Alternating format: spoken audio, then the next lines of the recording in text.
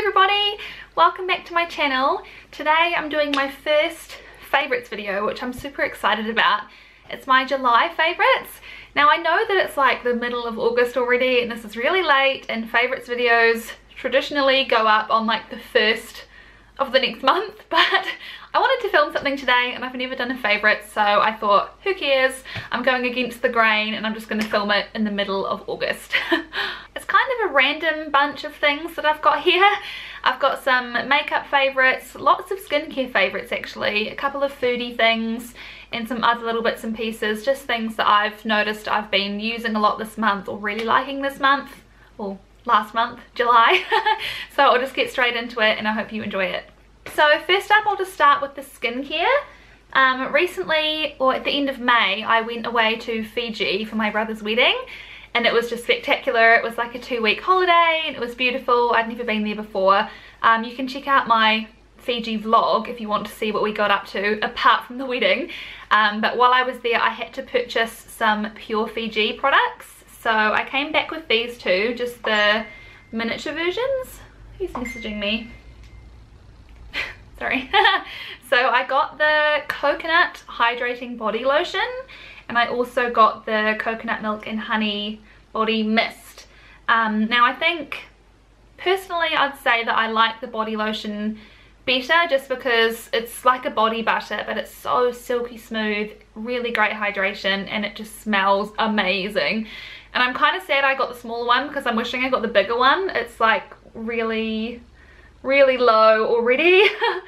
And buying it here in New Zealand is a lot more expensive than if you actually purchase it in Fiji. So once I get this, I think I'm going to need to fork out some money and buy the big one because I've just loved this.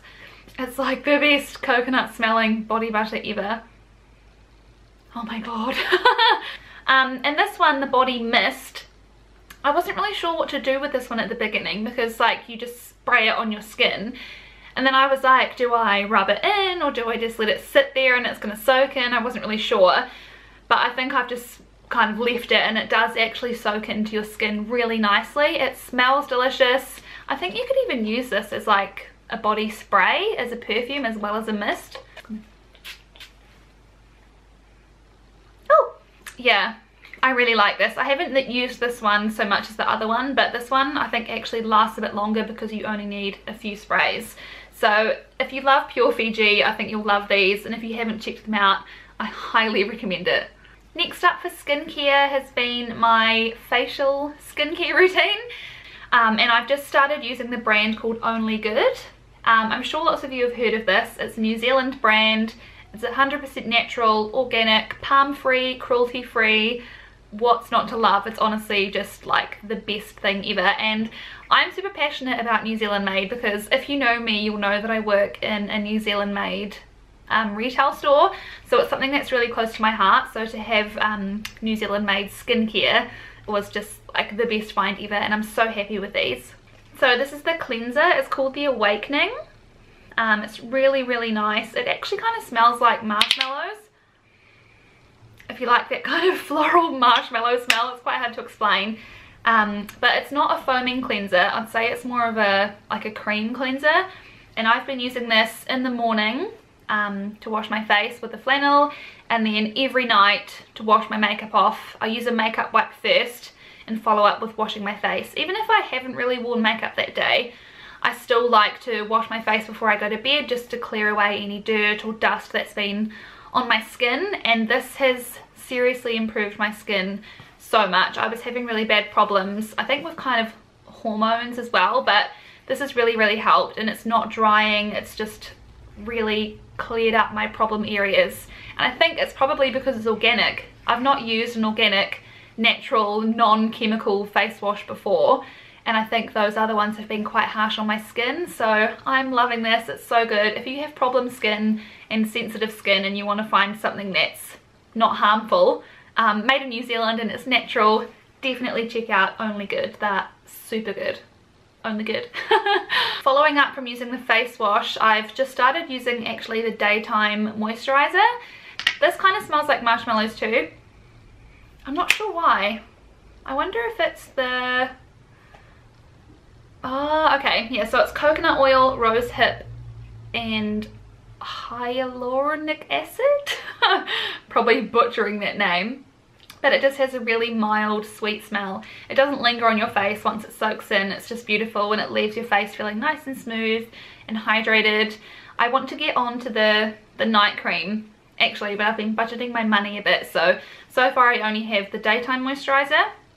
But I think once I get the nighttime one, I'll have the perfect skincare routine. Following along with New Zealand made goodies, I scored some amazing shampoo and conditioner. And if you're in New Zealand, you've probably heard of these too. This is the brand Essano. I think I'm saying that right. And I've got the Keratin Complex shampoo and conditioner. And like, oh my god, this smells amazing. Every time I use it, I feel like I'm at the hairdressers. I think it's the smell of the keratin that they have in all their fancy shampoos and conditioners. But this one is just so much better because this is also organic, I believe. And this has just really made an improvement to my hair as well.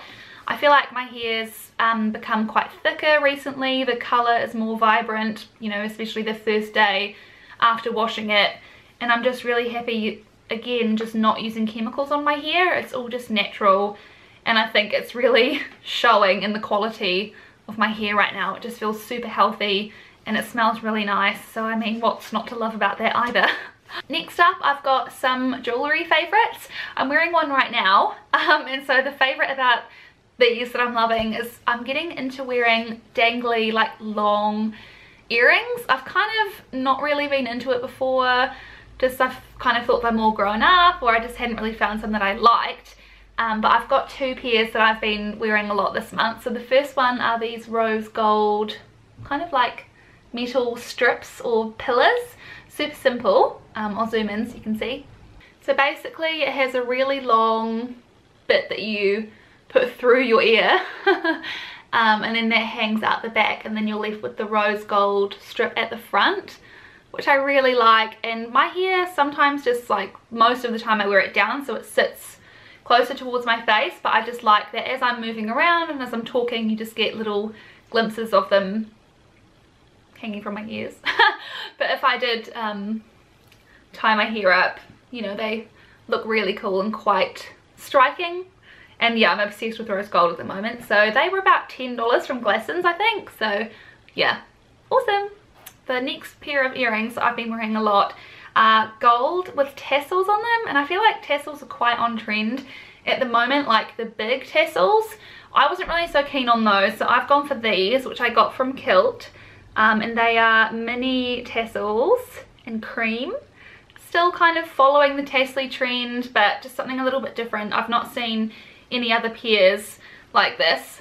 Yeah, and they're just a really nice size. Like, they're not super big hanging from my ear, and they're really light.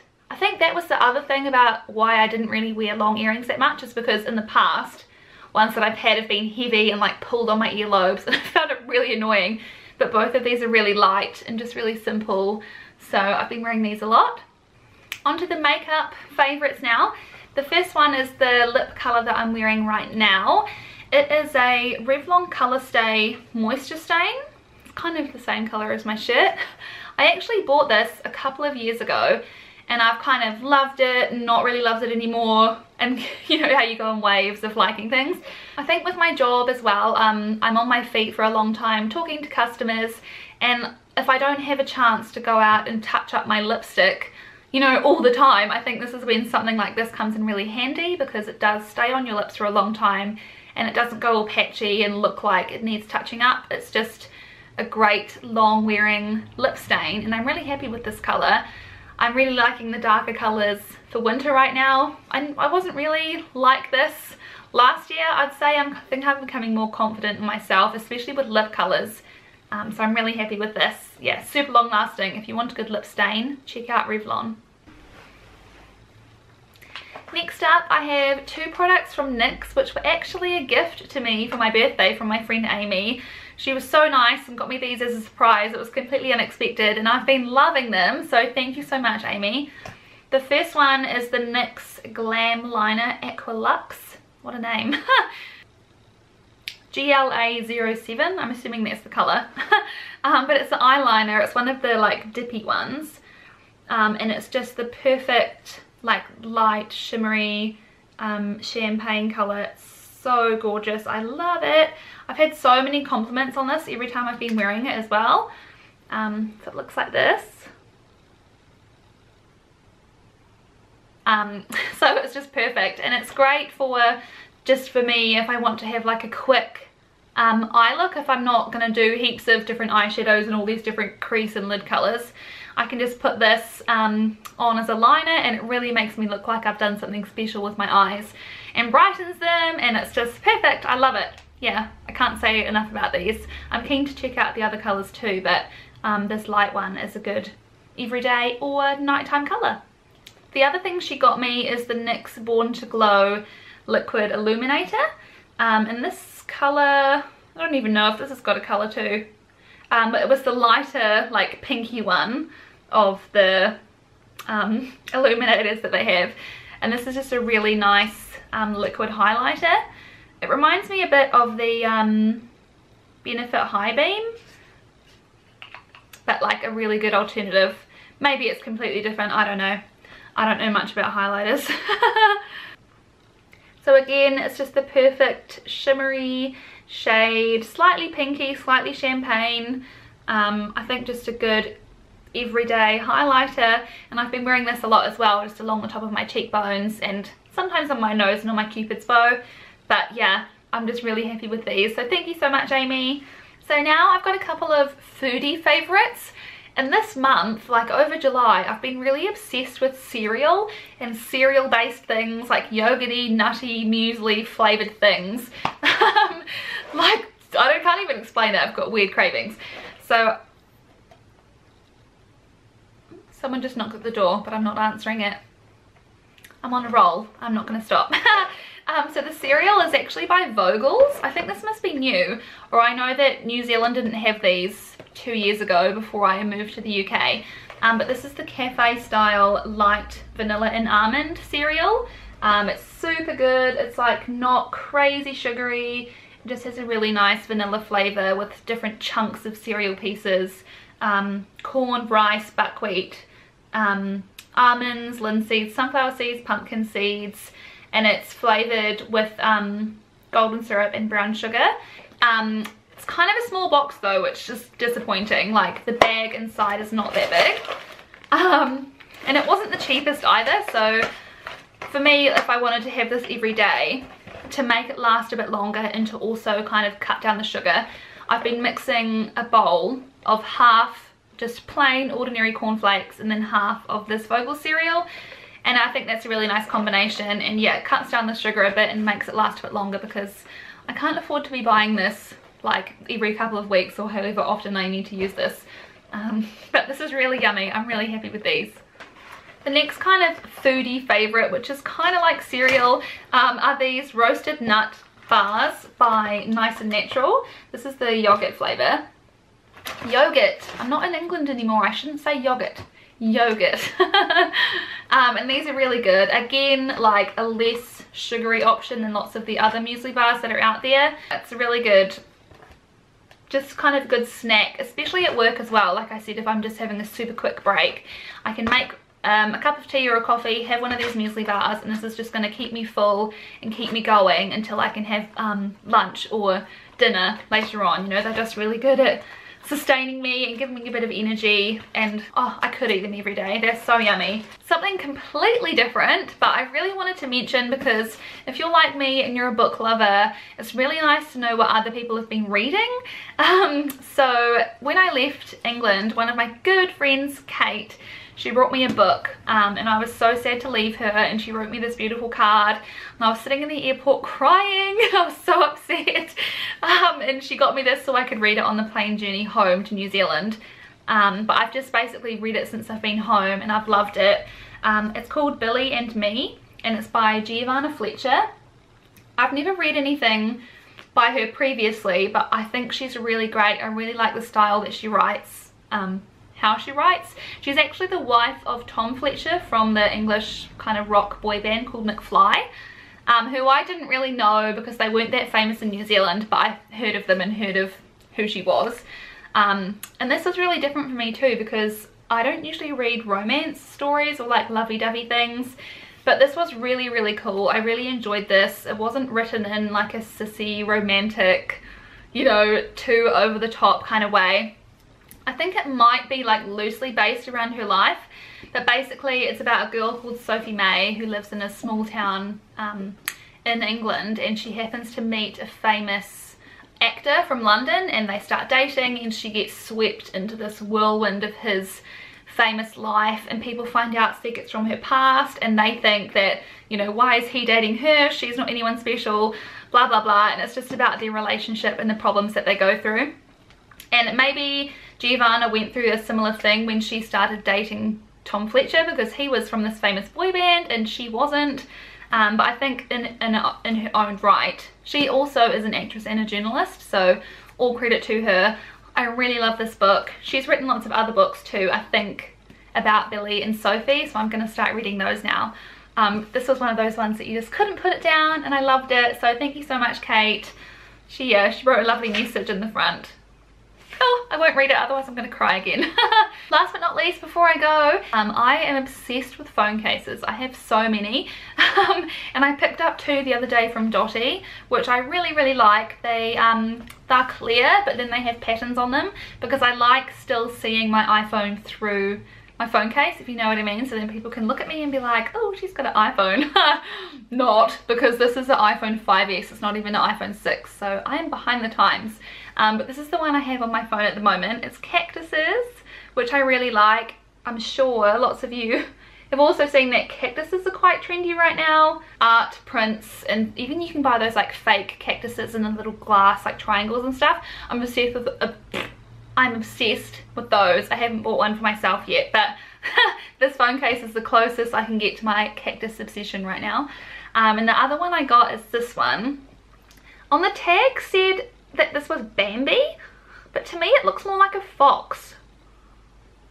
What do you guys think? Leave a comment down below if you think this is Bambi or if you think it's a fox. Either way, I think it's super cute. I really like it. They're a nice kind of thick rubber, so they will protect your phone. And I also have one of the glass like screen protectors on the front. So I'm really happy with these. Check out Dotty if you're after some really cute phone cases, because they've got quite a few options. Okay, well I think that's it. I think I've gone through all of my favorites from July. Let me know in the comments what you guys have been loving from July, or even this month, because it's basically nearly the end of August anyway. Yeah, check out the brands that I've recommended, especially the Only Good and Essano, made in New Zealand. I just feel like we need to support New Zealand made and keep businesses in the country, because it's so important, and we're a small country, so we want to keep that going, right? Give the video a thumbs up if you've enjoyed it, and don't forget to subscribe, because hopefully I'll have another favorites video up at the beginning of September for my August favorites, if I'm on schedule, but who knows how that'll go. Thank you so much for watching, everyone. Have a wonderful rest of July. August, oh my god, Shannon. Oh, a wonderful rest of August, and I'll see you in my next video. Bye. Time to make a thumbnail. Oh my god, I just ripped my duvet. That'll do, right? One of those has got to work.